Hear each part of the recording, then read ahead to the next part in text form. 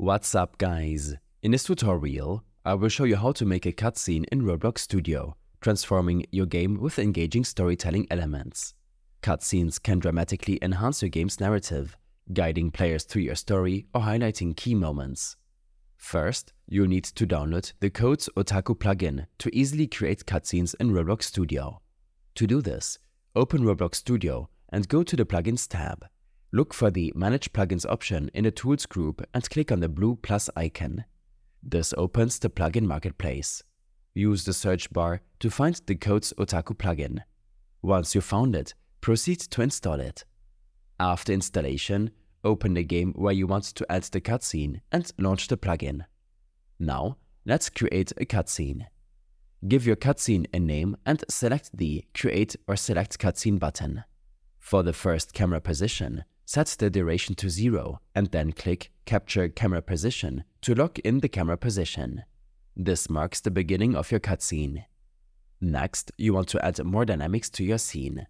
Adjust the duration to the length you desire for the next shot and capture as many positions as you need by repeating the process of setting durations and capturing positions. These steps allow you to choreograph the movement and flow of your cutscene. Once you're satisfied with your scene, hit Generate Script.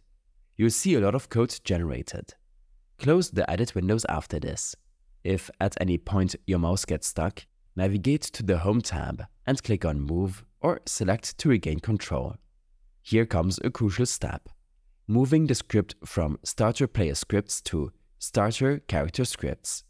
This ensures your script runs correctly, animating the cutscene as intended for the player's character. Now, let's trigger the cutscene. Place a part in your game world and set Play on Character Edit to false. This part will act as a trigger for your cutscene. Within the cutscene settings, find Skip Cutscene and set Visible to false, making it invisible to players. Then navigate to Play on Part Touch, click on Value, and set the value to the part you've just placed. This links the cutscene trigger to the part.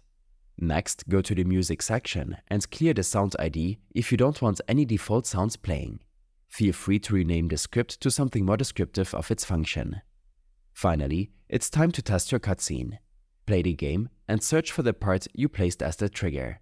Touching this part should seamlessly launch your cutscene. And there you have it, a step-by-step guide on creating a cutscene in Roblox Studio. This process can initially seem complex, but with practice, it becomes an invaluable tool in your game development arsenal. I hope this helped you out. Leave a comment if you have any questions and see you in the next one.